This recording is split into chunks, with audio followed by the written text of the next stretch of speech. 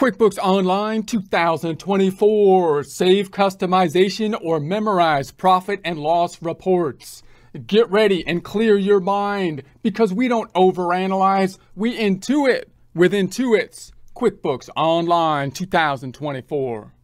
Here we are online in our browser, searching for QuickBooks Online Test Drive, looking for the result that has intuit.com in the URL, selecting the United States version of the software and verifying that we're not a robot.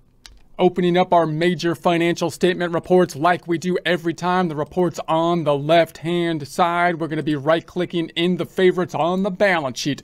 Open link in new tab. Right-clicking on the profit and loss. Open link in new tab. Let's go to that middle tab we opened up, closing the hamburger, and change the range. We're going back in time to 2023 010123 tab 123123 tab. Run it to refresh it. Then we'll tab to the right, the income statement, close the hamburger. Once again, range to the change back to 2023 010123 tab 123123 tab. Run it to refresh it. That's the setup process we do every time. We now want to think about if we're providing these reports to someone such as a client or possibly a supervisor, but we'll mainly be thinking of ourselves as the bookkeeper providing reports to a client possibly on a monthly basis. What kind of reports do we want to be providing? How can we customize those reports? And how can we give them to the client as neatly as possible? Remembering that the presentation of the reports is usually like half the battle, like G.I. Joe used to say. Nobody knows G.I. Joe anymore. They probably made him weird these days, but G.I. Joe used to say that it's half the battle. So in any case, you have to make it look good because possibly the people that you're giving the reports to are not accountants, so they might not totally understand how the numbers are being put together. What they want to do is feel secure that they are supported, especially in the time of need, which might be for most businesses at the end of the year when they're trying to gather information for tax preparation.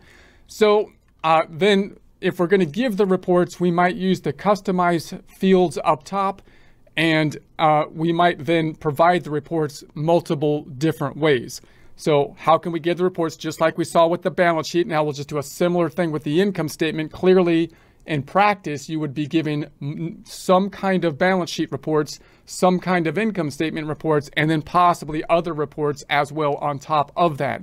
When we provide the reports to people, we might then email it, but then you want to make sure that you have a secure email, that the attachments are looking nice and are in order, possibly zipping the file and attaching it.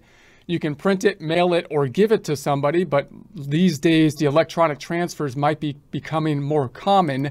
You could then export it to Excel, but you probably do not want to give Excel to somebody, but rather use Excel to format your report, possibly putting it on one PDF file with the use of a PDF printer, which can be nice. You can make PDF files from them, providing them to the client, possibly by email in a zipped file, or possibly by putting it in a cloud drive. And you can use the management reports that we talked about in a prior section as well. Whatever method you use, part of the process will probably be to customize the reports and memorize them. Go into the tab to the left. And if I'm in the reports, we're going to utilize the custom reports field.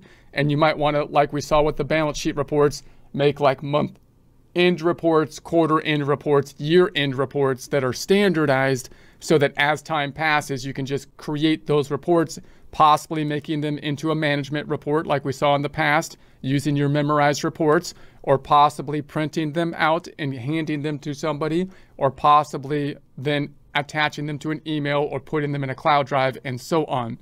So last time on the balance sheet, you'll recall that we made a few balance sheet reports here.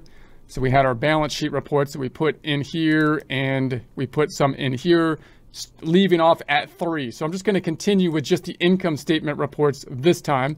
You can't see the balance sheet reports in here because every time we start a new presentation, QuickBooks will reset what we did last time. So we're just going to look at income statement reports now. Let's go to the standard tab first. So if I look at the income statement reports they provide to us by default, we've got the profit and loss detail, profit and loss year to date, profit and loss by customer, profit and loss by month, profit and loss by tag group, and then the general profit and loss here.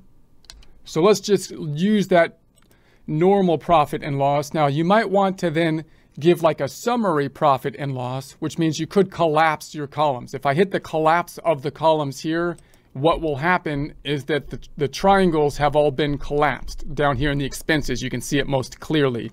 So if I then expand the columns, then you see that all of these subtotals. Now these triangles are just the triangles that we made as sub accounts that are going to be removed. The other triangles that are up top will not be removed because those are account types. So I'm just going to collapse the columns, and now we still have all of the income line items and cost of goods sold, but all of the expenses that we made sub accounts now have been collapsed. So this is a little bit cleaner looking of a report. So this might be like the first report on the income statement side of things that you would be providing, which would be similar to the summary balance sheet. Probably not the report that we would use for internal purposes, because we want to see all of the accounts, because we're possibly wanting to drill down on the accounts. And now the accounts that have sub accounts, you cannot see them. But for the first presentation report, a good one is this one, so that you have as little detail as possible. You could even go further, right? You could collapse like the cost of goods sold and maybe even like the income line items, just so you have almost a single step statement like that, and try to make it as small as possible so that you can try to draw people in without overwhelming them with a long detailed report. And then when they ask questions, you expand the report and you start getting into the detail, hopefully without losing too many people. So let's go ahead and expand that back out again. And if I was to save this, I might call this a profit and loss, or let's just call it income statement summary. And I'm just making it an income statement because that is an easy change that you could make that might be that people might think is